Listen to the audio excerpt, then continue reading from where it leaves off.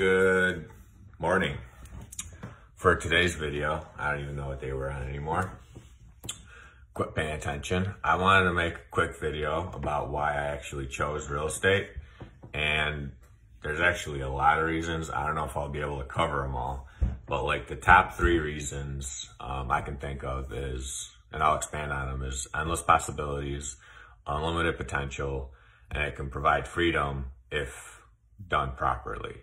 So for endless possibilities, literally you can do like so many things. Like you can be an agent, you can be a wholesaler, you can be a flipper, you can buy single family houses and rent them, you can buy apartments, you can do hard money loans that are secured by real estate, you can sell land contracts. It's just like the opportunity is like unlimited, really. And same thing with like if you buy a single family house, you can buy that house, you can keep it as a rental, you can do a land contract on it, you can flip it and sell it, you know, fix it up and sell it. It's just, you have so many different possibilities in kind of the space that you can do like with one asset. So that's number 1. Number 2 is unlimited potential. So I kind of talked about this yesterday. The basic needs of humans, right? We need shelter. So everyone needs a place to live, right? And there's a lot of everyone in the world. So if you can provide a nice place for people to live, that's perfect. And then to kind of go along with that, you can, you know, unlimited potential, like you will run out of money before you run out of deals, essentially.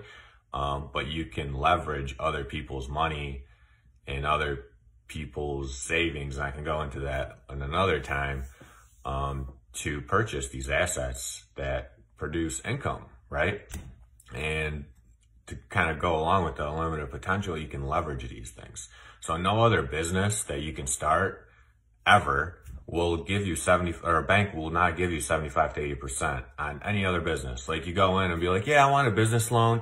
I'm gonna do I don't know, a restaurant, and go ask a bank to give you 85 or 75 to 80% of that money to start a restaurant or whatever business you want to do. They will laugh at you, right? No other thing that you can do where someone is willing to bring 75 to 80%. And I mean, think about like $1 million transaction, right? Like the bank's giving you $750,000, $800,000 and you're only bringing 200,000. Like, that's crazy, right? And it's a business, right? And then my last point is it can provide freedom. And not all parts of real estate provide freedom, right? A lot of them are a job, right? Like you have to work your ass off. To be an agent and make good money, you have to work a lot. You have to be good. You have to follow up with it's just a lot of work, right? It's a job. Flipping houses, that is a job. You got to find the house, fix it up, sell it, find another house, right? It's a constant job.